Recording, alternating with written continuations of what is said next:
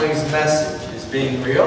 It's from Matthew's Gospel, chapter 21, verses 23 through 32.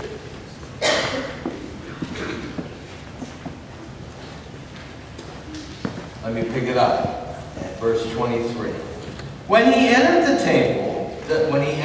temple, the chief priests and the elders of the people came to him as he was teaching and said, "By what authority are you doing these things? And who gave you this authority?" Jesus said to them, "I will also ask you one question. If you tell me the answer, then I will also tell you by what authority I do these things. Did the baptism of John come from heaven, or was it of human origin?" And they argued with one another. "If we say from heaven, he will say to us, 'Why then did you not believe him?' But if we say of human origin, we are afraid of the crowd, for all regard John as a prophet." So they answered Jesus, "We do not know." And he said to them, "Neither will I tell you by what authority I am doing these things. What do you think? A man had 2 sons. He went to the first and said, 'Son, go work in the vineyard today.' He answered, 'I will not.' But later he changed his mind and went. The father went to the second and said the same, and he answered, 'I go, sir.' But he did not go. Which of the 2 did the will of his father?" They said, the religious leaders said, "The first." Jesus said to them, "Truly I tell you, the tax collectors and the prostitutes are going into the kingdom of God ahead of you. For John came to you in the way of righteousness, and you did not believe him. But the tax collectors and the prostitutes believed him, and even after you saw it, you did not change your minds and believe him." Please pray with me. God, this is a very powerful reading of your word. Jesus, you handled this situation masterfully. And Lord, help us to take this situation, what you preached, what you were teaching, what you were doing, and help each of us to apply it in our lives. We ask this in your name. Amen. The title of this morning's message is Being Real. The theme is repentance. In the Bible, when you hear change your mind, the Greek word is metanoia. And it literally means to change. It literally means to turn.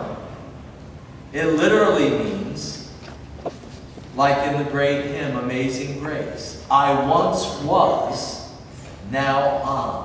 I once was lost, now I'm found." It means a real change. Now, when I think of the subject of repentance, there are so many biblical characters we can go to.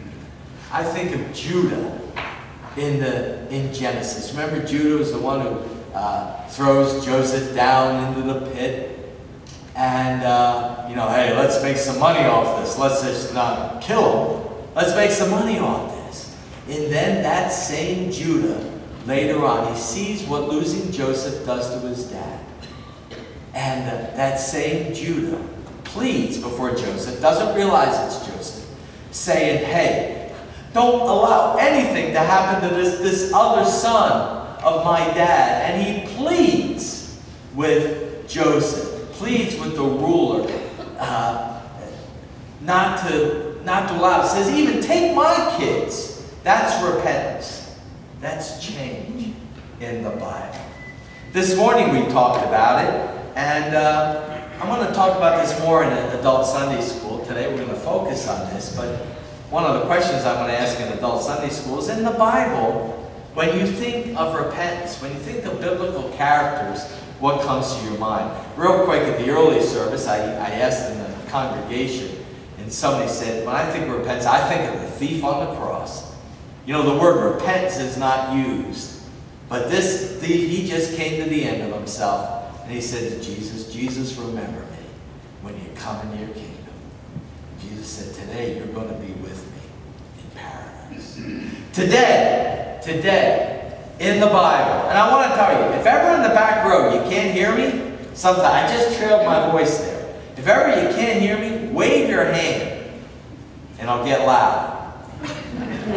In the front row, if I'm too loud, wave your hand, I'll get softer. Today we see a different side of Jesus. The volume has been turned up in the gospel. The stakes are higher. Jesus Christ is now in Jerusalem. He's about to be questioned by the religious leadership. They don't ask if he has authority, but what kind of authority he has to do these things. What are these things?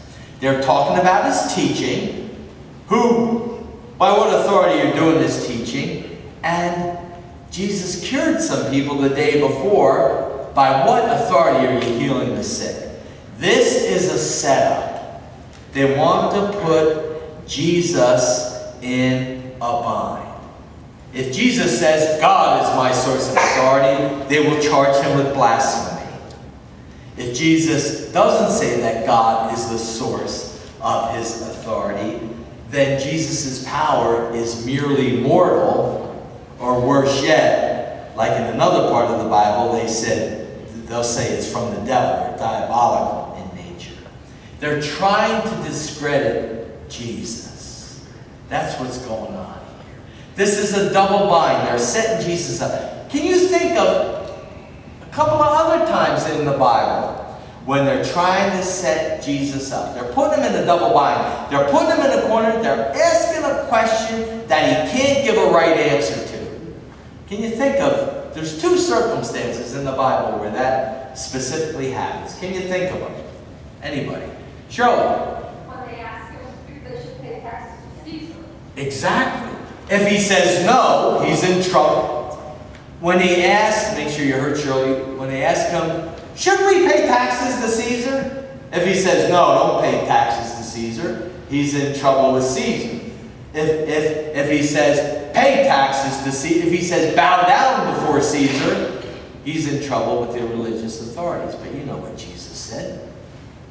He said, remember this at tax time, render to Caesar the things that are Caesar, and to God the things that are God's. He's on the tightrope, 100 yards up, and he walks it. The other circumstance. Can you remember that? It's in the Gospel of when they challenged him healing on Sunday. That actually came up. That came up in the early service too. And yes, absolutely. That's a circumstance I was actually thinking about. Remember in the Gospel of John, the woman caught in adultery. What shall we say? Moses says stone her. If he says stone her, he's in trouble with Rome. If he says, let it go, he's in trouble with Moses. You don't want to be in trouble with Moses. But again, Jesus says, whoever's without sin among you, let them cast the first stone. He's on the high wire again. And he walks it. You know, when I read this stuff, when I hear this, I just hear one message from God. God will make a way. No matter what happens. God will make a way. Praise his name. Here we're in another circumstance, and Jesus handles it in a different way, though. He turns the table. He turns the table on these religious leaders. They you know, and it boomerangs. You know, what they, you know, try to do to Jesus. He's rubber, they're glue. What they try to stick on him, instead is going to stick on them. And they demonstrate how poor leaders they really are. They argue among themselves, and they take a public opinion poll. They fear the crowd, and they end up discrediting themselves. And then Jesus does some cognitive reframing. What that means, that's psychological language. Well, what that means is this. You're looking at it this way. Let's look at it another way. And Jesus tells a parable of two sons. One says, the father says, go out into the field to work. The one kid says, I don't feel like it. And then he gets up and he goes. The other son says, yeah, sure, Dad, I'll go. And he never goes. And there's a lesson in this parable. And by the way, the tax collectors and the prostitutes are like the first son. And you know, I feel sensitive talking about this today, but Jesus talked about it. So I feel he's kind of covered me with his blood. If Jesus can talk about it in the Bible, and it's in the lectionary text for today, I can talk about it as well. The tax collectors and the prostitutes, they get it. They're the first son. And the religious leaders are like the second son. All lip service, but no real action. There's a lesson in this parable. God wants us to be real with him. The first son is real. The second son is living a pretense. He is a pretender and a poser. You know, I have to confess to you, sometimes men are good at this. John Eldridge, in his book Wild at Heart, talked about men. That men often that we're pretenders and we're posers. I'll confess to you, if I fall down or if I trip, happens several times a week, the first thing I look and see is if anybody saw me do it. You know, I mean, have you figured out I got a problem, you know? I'm going to hide that from people. The first thing I'm going to fall, has anybody seen me? You know? It's been said, a man can have 3 arrows in his back. And, are you okay? Yeah, I'm okay. No, I've got 3 arrows in my back and I need help. But, you know, men,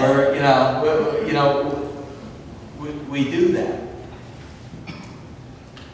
But the truth will set us free, particularly with God. He wants us to be real with him. And I'm reading in the gospel today that open resistance is better than pretend following. You know, God, you're saying in here that you want me to do this, and God, I'm really having a problem with that. He knows anyway. He knows it anyway, but he loves it when we put it on the table. God wants us to be real with him. Now, buckle your seatbelts. This is the gospel.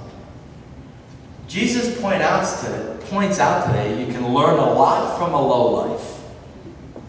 That fine, middle-class, upstanding citizens, that we can learn a lot from open sinners. From people who have been a problem in life. Tax collectors and prostitutes. That's what Jesus is saying here. These were open sinners in the society. These were the lowlifes of the day.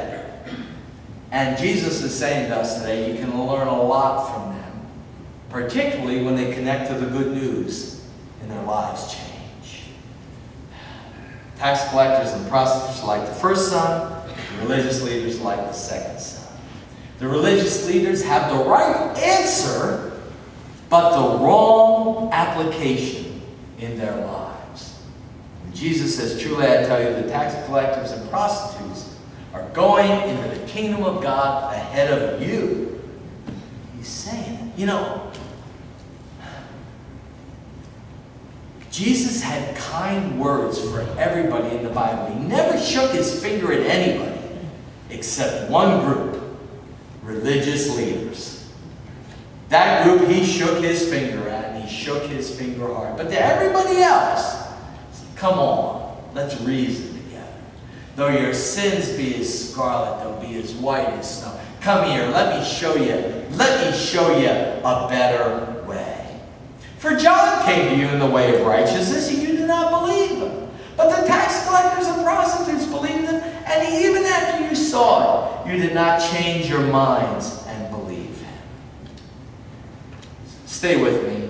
I know it's hard to stay with me when I do this, but this is a quote that's so good. Talk about it more in adult Sunday school. But more than the issue of authority, Jesus is attuned to the dynamics of repentance, a profound change of mind and heart in the direction and way of one's life. Twice he refers to this change. This is Jesus. Once to honor those who are ready to change, verse 29, and the other time to judge those who refuse to change. It is instructive that the least likely, tax collectors and harlots, are honored above religious leaders in Jesus' clarification of the parable. This is because the only authority that matters to the least likely is the authority with which God is ready to redeem them. It's when you go into the prison and preach the gospel and you got an audience that's ready to change and ready to hear the word of God. And Jesus is saying, this is a really cool group. And in fact, all of you who think you have all your lives together, you can learn a lot from this group that's reaching out to the one who really can help them. Amen. Here's the message, the real lesson of this. In the kingdom of God, repentance is the critical transaction. Repentance means change, turning. It means God loves it when we have second thoughts. God loves it when we have second thoughts. Yeah, I know I thought this, but now I'm thinking this. By the way, a critical transaction in business is what justifies and legitimates what a business does. At Sam's, the critical transaction is when you get a membership. Not only when you get the membership, though, when you go in and then you go to the checkout counter, there's a critical transaction that takes place. At McDonald's, it's when you go there and you